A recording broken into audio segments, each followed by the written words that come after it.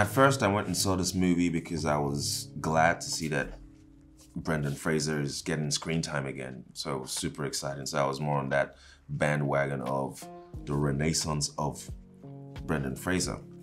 But I was pleasantly surprised with this film. This is a great film.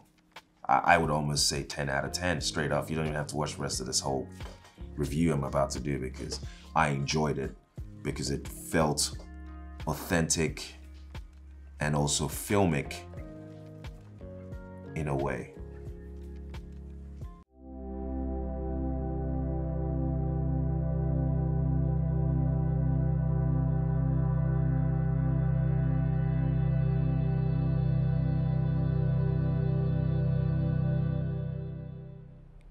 People are amazing.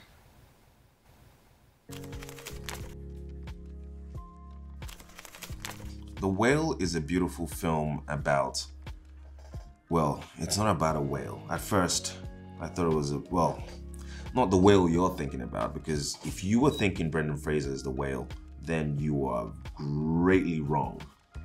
And you should be ashamed of yourself. This film is far deeper than that. And I don't want to ruin it by telling you what this whale thing represents, but I just want to share with you that this film is one you should definitely watch because it follows a man who overeats and becomes morbidly obese. And the reason why that happened is because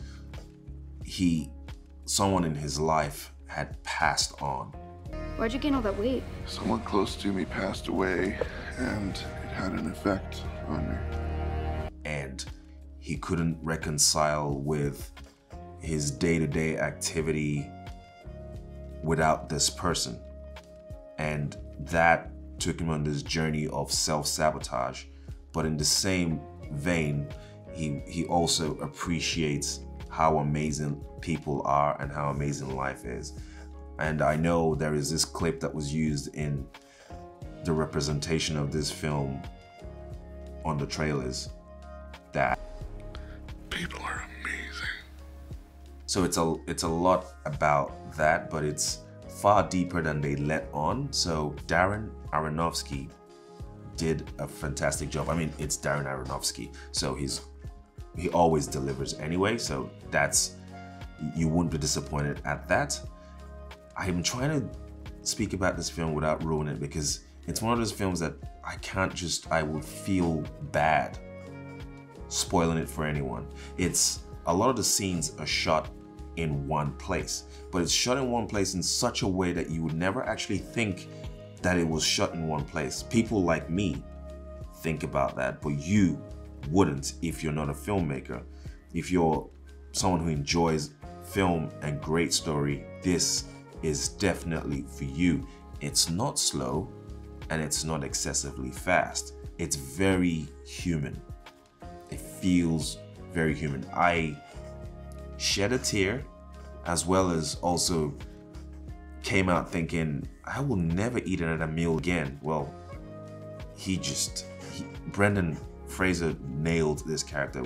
I felt grossed out by a scene where he was just shoving food down his face because of how emotional he was feeling, and you also felt that emotion with him as well. So please go and see this film. This is another film that feels like nothing else I have really seen personally. Maybe you've seen something else like this, but it's I can't compare it at this point because it's fresh in cinemas and maybe I need to expand my horizon in films. But this one is one of those films that it inspires you to feel like you should start making movies yourself because it feels that good. The story is just brilliant and the acting from Brendan Fraser is just, he wasn't being his normal Brendan Fraser self. I mean, he's still a good actor and he's even greater in this film. It's funny, it's heartfelt, and he pulled it off.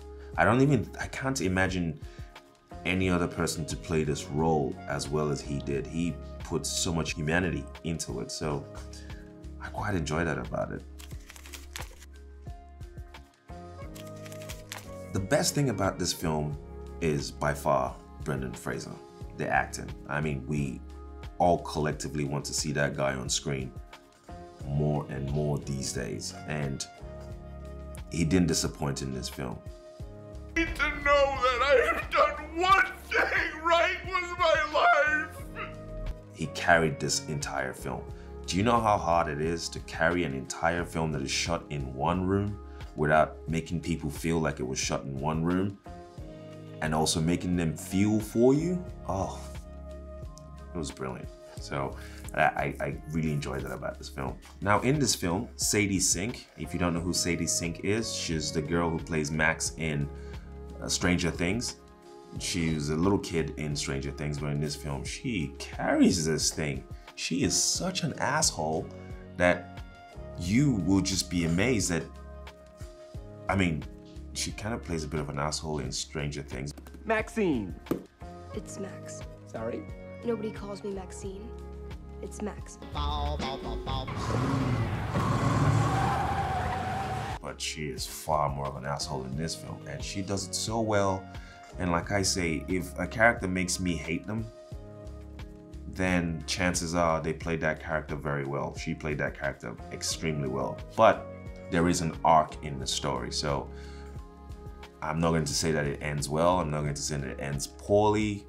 I mean, it doesn't end poorly as a film, but I'm not going to say the character that she plays, Sadie Sink plays, has a redemption, but she plays this character excessively well, and she is the perfect asshole as a daughter in this film. Now, Hong Chau, I have never seen her as an actor. Well, this is probably my first time seeing her work, and oh my God, she is such a natural character. She's so believable. She's so believable as a carer. I don't like this. This isn't a good idea. I'm sorry. You say you're sorry one more time, I will shove a knife right into you. I swear to God. Go ahead. What's it gonna do? My internal organs are 2 feet in at least. And there is a twist in this film with her as the carer that is just nicely and smoothly intertwined into, well, not intertwined, just introduced into the film. And I applaud Darren Aronofsky for being able to do that as a director of this film, but she killed this character. You just felt, you feel like you have this friend somewhere in your personal life. That's how good she is. It just feels like, oh yeah, I know this person. That's how brilliant she is. I think she's getting an award for this, and she deserves it.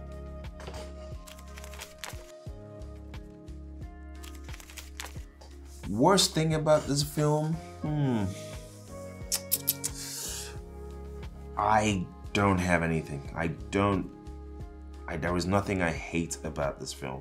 I mean, there's that scene that was disgusting with the food shoving, but it's also a pretty damn good scene.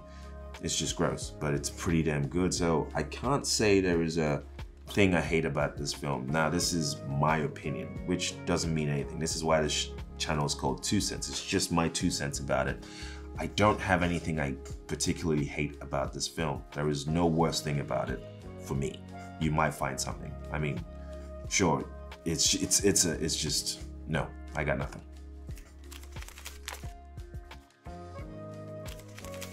Can you watch this film while playing around with your mobile phone or your handset or your smartphone? No, you cannot. Just focus. This one's pretty good. Just pay attention, kick everyone out of the room if they're distracting you, and just enjoy this film. It's pretty good, and it requires a lot of heart and focus when you're watching it. I sound like they paying me to talk about it, but I just really, really love this film. I literally almost think it's in between that 9 out of 10, 10 out of 10 type of movie that comes around every now and then. And I'm sure, I can guarantee that a bunch of people are not going to see this movie because it just wouldn't seem like their cup of tea. But when they do, and if they pay attention, they'll really get a kick out of it in a very good way, and sad, but also uplifting at the same time. Should you watch it? Well, if the beginning of this entire video has anything to go by, you would know that I kind of love this movie. And I kind of want everyone to go and see it in cinemas or at home, streaming.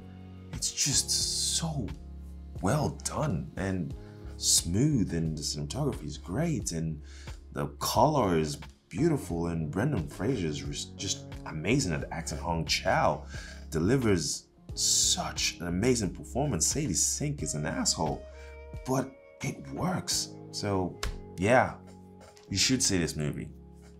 You should definitely see this movie. That's my 2 cents.